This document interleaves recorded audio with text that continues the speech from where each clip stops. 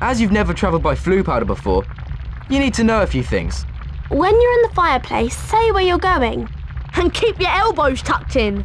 Mind you get out at the right fireplace. Are you sure this is safe? Piece of cake. Diagon Alley.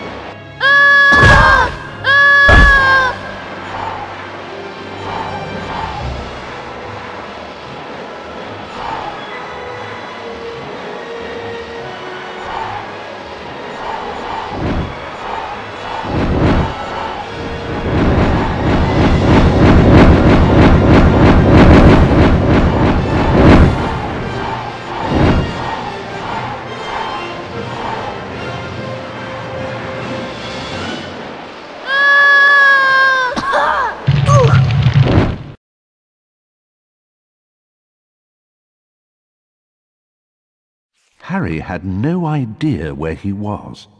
All he could tell was that he wasn't in Diagon Alley. Evil-looking masks stared down from the wall, and rusty, spiked instruments hung from the ceiling. The sooner I get out of here, the better. Harry heard a noise from the door nearby, and two blurry shapes appeared on the other side of the glass.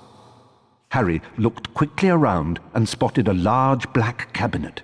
He shot inside it and pulled the doors closed, leaving a small crack to peer through. Seconds later, a bell clanged, and Draco Malfoy stepped into the shop. The man who was with Draco could only be his father, Lucius Malfoy. Touch nothing, Draco. Mr. Malfoy was trying to sell the shopkeeper certain dark magical items that he didn't want the Ministry of Magic to find out about.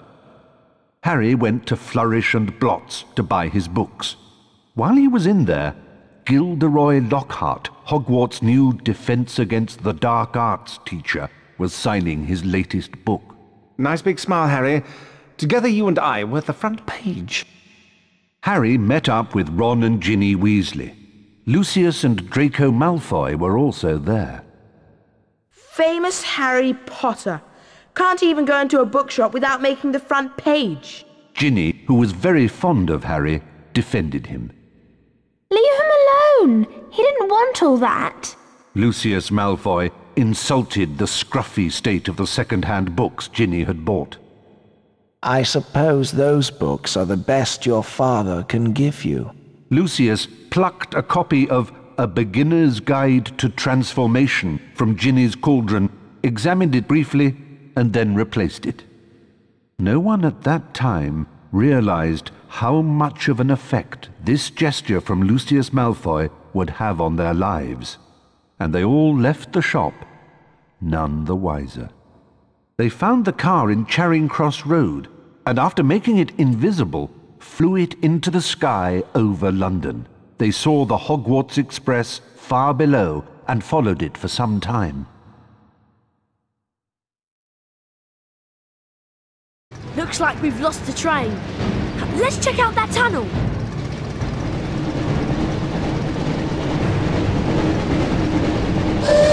Looks like we found the train, Ron.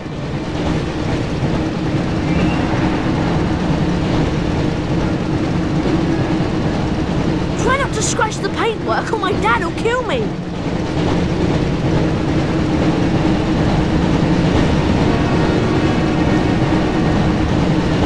Pick up the speed boost to stay ahead of the train. And watch out for any obstacles.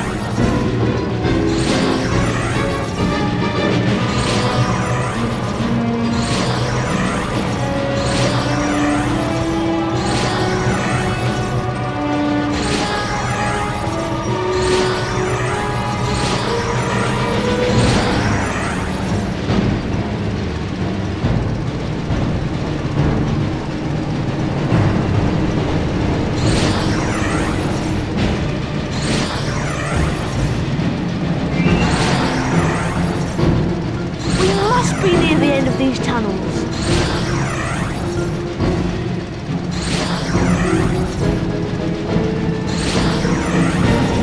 Keep going, Harry.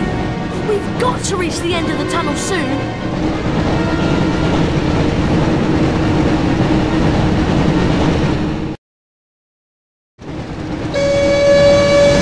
Almost there, Harry. Collect the pickups to repair some of the damage the car has taken.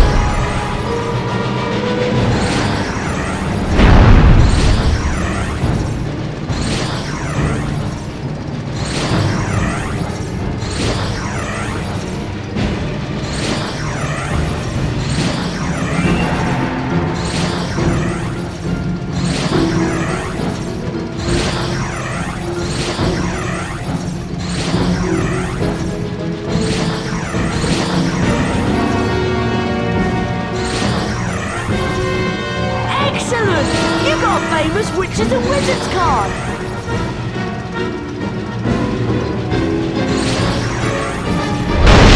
Almost there, Harry!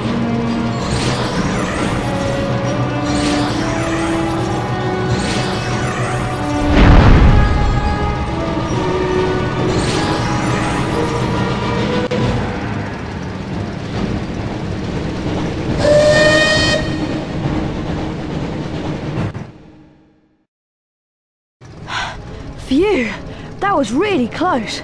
I didn't think we'd make it out of the tunnel. Excellent, Harry. There's Hogwarts. Try and land the car in the castle grounds. There's something wrong with the car. I don't have control anymore.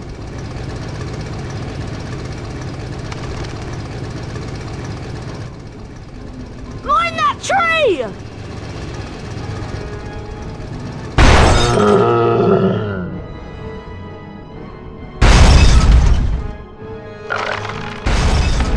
Help! I can't get out! Harry, you need to get close to the tree and cast a spell at what looks like its mouth.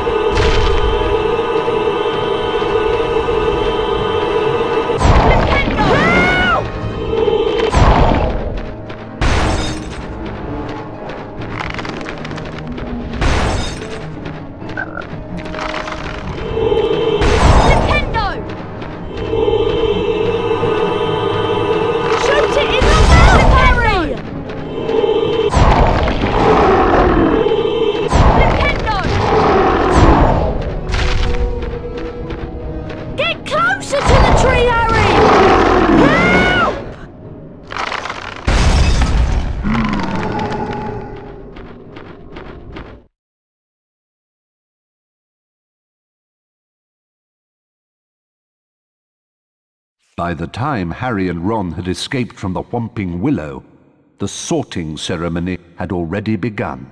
They peered in at the Great Hall and watched as the aged old Sorting Hat placed new students into the 4 Hogwarts houses, as it had for so many years past. Harry remembered putting the sorting hat on a year ago, and for a few horrible seconds he had feared the hat was going to put him into Slytherin, along with Draco Malfoy. Not Slytherin, eh? Well, if you're sure, better be Gryffindor! But of course, he had ended up in Gryffindor, along with Ron and Hermione. As they watched the sorting, Harry noticed that at least one teacher was missing from the staff table. Hang on, where's Snape? And then, from behind him, came the voice Harry dreaded to hear. It was Professor Snape, Harry's least favorite teacher. I'm waiting to hear why you two didn't arrive on the school train. It was a great start to the term, thought Harry, as they followed Snape to his office. Once there, Snape nastily admonished them about flying the car to Hogwarts. You will go immediately to your common room, and I will think about how to punish you.